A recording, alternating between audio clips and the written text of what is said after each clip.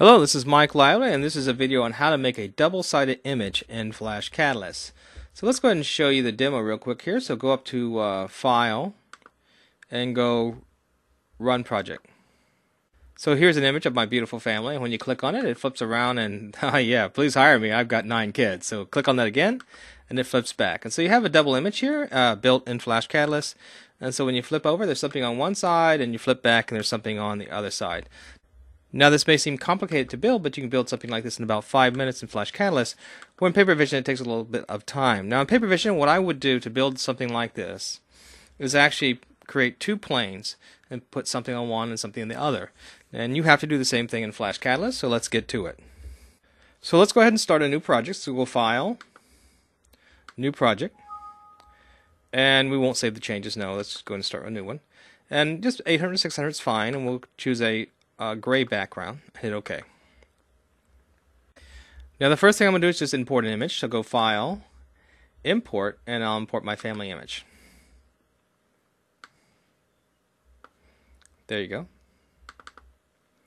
And I'll move it kind of to the center. Now what I want to do is I want to put an image right behind it. So let's go over here to Layers, and so I have one image there, and I'm going to put an image right behind it. So I go back to File, Import. Let me squeeze this all together so you can see all this together. There we go. Bring this out. So go File and import your second image.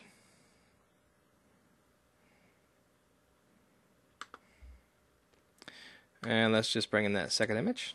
Please hire image. And now that image is on top of the other. What I actually want to do is center both of these on top, exactly on top of each other. So I'm going to come over here to my image positioner, and I'm just going to, let's just make the X position 300 and the Y position 100. And also notice I've mapped the images. Each image is 256 by 256, taking care of those filters. I'm going to click on the next image, and same thing, going to make that 300.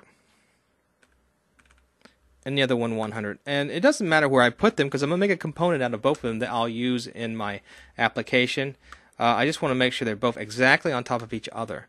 And I actually want the higher image below the family image. So I just come along here, and I can actually go ahead and just call that higher. So I know that's the higher image. And then this is family.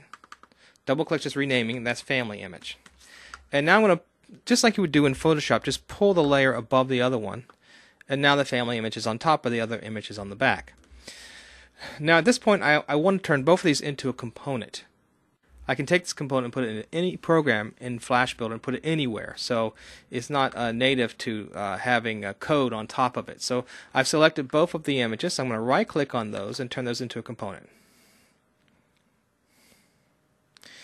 And you go Custom Component, that's at the bottom. I'm going to move this around a little bit so you can actually see that interaction.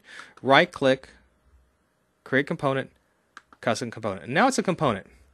And so when I click on it, that's going to bring me to the lower level. So let's click on it. Takes me down one. And now I'm in the Custom Component. Now what I want to do here is actually turn both of these into a group so I can get interactivity with it. So if I don't turn it into a group or a component, I can't click on it. So I'm going to right click and just turn it into a group. There you go. And I'm just going to create another state. So duplicate state. Now I have 2 states. I can go from one to the other and flip this thing over. So all I have to do now is going from state 1 to 2 is flip it over 180 degrees. So let's go down to the bottom here. What I want to do is I want to add an action. Well, I'm going from state 1 to state 2, so I go Add Action. And I'm going to add a 3D rotation. Great. And I want that rotation to go 180 degrees. There you go. So when I rotate that, 180 degrees. But I don't see my other image. And the reason I don't see that other image is because it's because the layer that this is in the top layer. So when I flip it over, it's still in the top layer. So what I want to do is basically just have its alpha go away and the other one will appear. So what I'm going to do now is I have state 1 and state 2. Go over here to your components right here. Make sure you're in state 1 and state 2. Okay. Make sure you're clicked on state 1. And in state 1, I want the family to show, but the higher not to show. And in state 2, I want the family not to show, but the higher to show. There we go. And what I'm going to do now, in my rollover, you can see automatically I got a fade in and fade out right at the flip point. That's 180 degrees, or 90 degrees. Right at the flip point, which is 90 degrees, I want the fade in and fade out to occur. So now when I run this, let's hit the run button. Boom. Oh, isn't that cool? But there's a problem now. What's happened is it's flipped that back image over 180 degrees, and so it's actually facing the wrong way. What I want to do, in a sense, this is a little bit of thinking here, is I want to reverse it and then flip it. So let's go ahead and do the reverse. So I want to make sure that image is clicked on. So we're going to go right to this, click right here. See, it's not highlighted because it's invisible, but I can still click on it. Then I'm going to add something. So I'm bring this down. I'm going to add an action, a rotation action. That's right. But I want the rotation of that to be minus 180.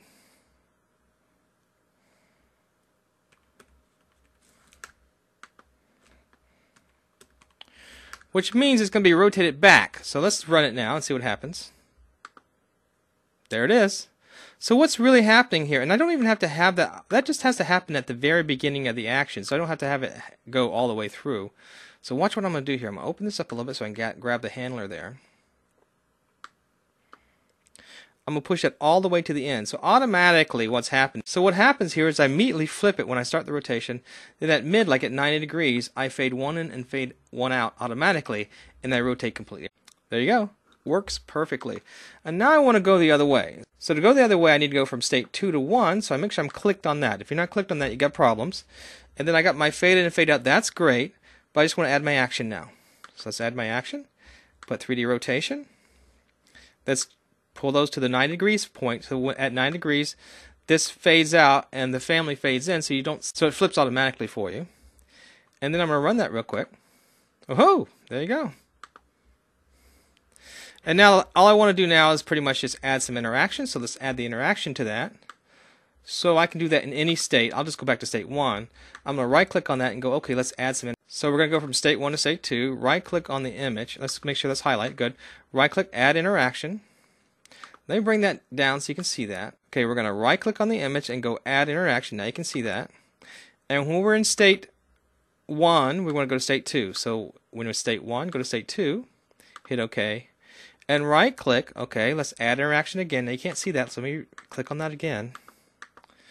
There you go, add interaction. And when go to state 1, when you're in state 2. So now it's added all the code for me automatically to make this occur. Let's run this program. So click on it, it flips over, and click back, it flips back. Now you notice that it flipped the wrong direction. Everything didn't work right. So I want to flip the other direction. So look at that, just kind of messed up. So make sure it goes the opposite direction. So let's go back and change our flipping. So I noticed there was an error, and sometimes you need to go back and look at some of this. I'm going from 180 to 0, and I can see there's an error right here. And it's because I'm just flipping the higher image. I actually want to flip the entire group. So I'm just going to click on this and go right to trash can and just trash it. And I want to make sure I come over here to the layers and click on group, and that highlights both of those images. And now I can rotate the group. So I go to add action. Now you're going to see rotate 3D, and now what you see here is a group action. It's going to rotate that, and we want to rotate that 180 degrees, or from 180 to 0. There you go. And sometimes it just takes a little playing around with the angles so you understand what you're doing. So now let's run the program. And indeed at this point it is just working beautifully. Don't you love that? Ah, just great. So that's basically a 2D rotation, double-sided. A lot of people want to put something on the back of an image, and this is how you do it in Flash Catalyst in its present state. Now Adobe may refine this and make it easier to do. Actually not too hard to do right now as it is. So at this point what you do is you bring all this into, import it into Flash Builder. And the way you do that is just simple File, Import, Import to Flash Builder. Click on that and it'll bring that exact program into Flash Builder. And then you'll have access to all the code, so as a developer you can go in there and change that. I'm going to run this real quick in Flash Builder so you get the exact same action. Now here's just that single component we just made. And so now I can actually take this component, here it is right here, and dump it anywhere. I can rename it, dump it, and use it for whatever project I want to use it for. And so that's why I actually turn anything to component. So it takes all the code off that first layer, and you can use it for everything else. So here it is. Flip it over. Oh, there we go, and flip it back again. Working really great, nice interaction, and if you wondered how you might do this in Flash Catalyst, here it is. This is Mike Lively. Thanks for listening.